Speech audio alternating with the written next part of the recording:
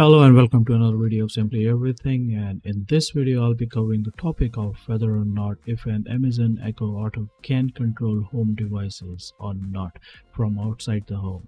I was looking for an answer on YouTube or Google, but I couldn't find it, so I thought to check and make a video myself for people who are looking for a similar answer. So let's get started with the unboxing first.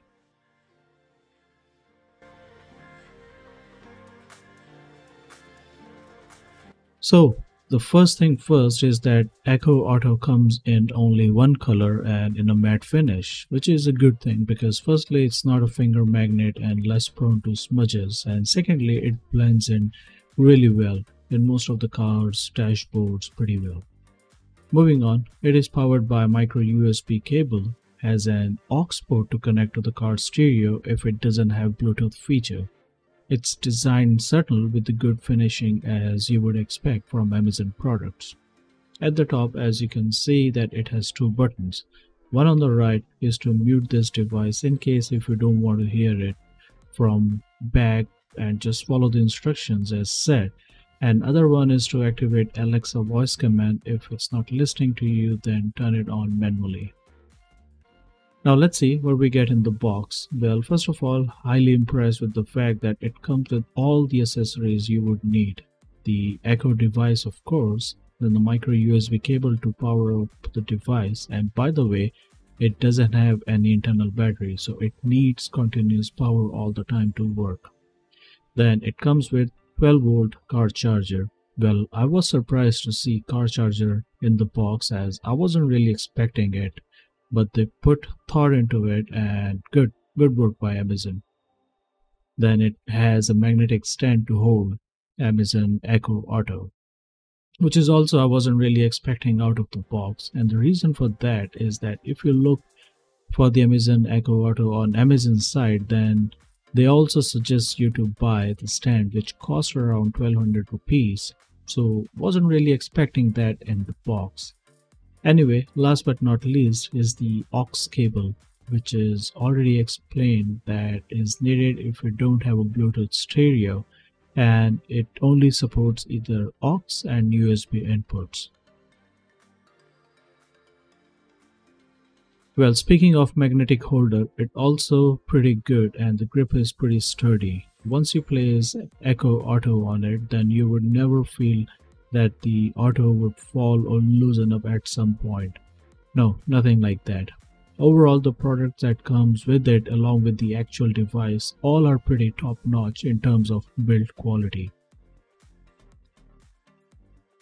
Okay, now let's connect Echo Auto to the phone, and for that you would need a power source. Let me connect it to the power source, and as soon as you would connect it, you see a blue light and it speaks to let you know that now it's ready to pair.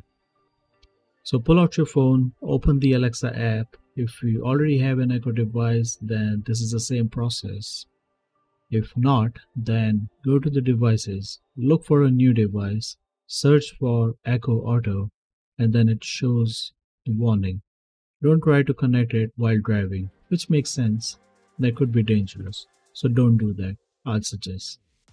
Then it will find your device, click on it, choose your preferred language, then attach it to the AirVent if you want. If you don't want, then keep it somewhere down there in your car, but just make sure that it should get the continuous power. That should not be interrupted. Then connect it to the Bluetooth. Well, actually it determines that if your stereo is connected to the phone, has a Bluetooth or not. So no hassle there. You really don't have to do anything other than just click yes. And the final test is that it gives you a sound, a test sound, to let you know that if it's connected or not.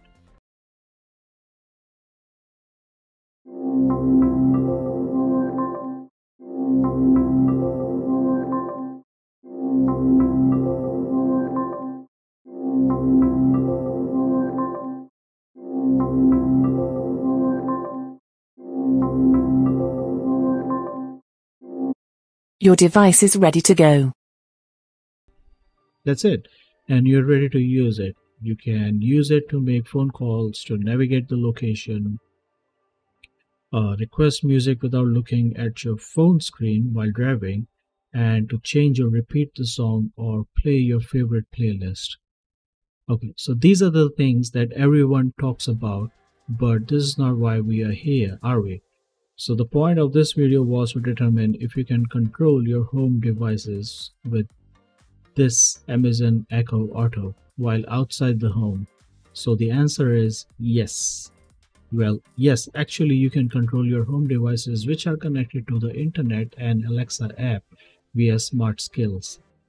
So let me give you an example that why you really need that. So suppose you are outside your home and now you're reaching home in 15 to 20 minutes. So you would want to turn the AC on so that once you reach home, you will find your preferred temperature. Or if you want to turn on the geyser, which is also Wi-Fi geyser or maybe internet connected geyser, which is connected to your Alexa app, then yeah, it can just make your hot shower ready as soon as you reach home. So basically it does all that and gives you the power of controlling home or office devices by voice command. Well, let me know what do you think about it in the comment section, and if you have had thought of having something like that to control your devices. Well, before ending this video, here is the bonus tip.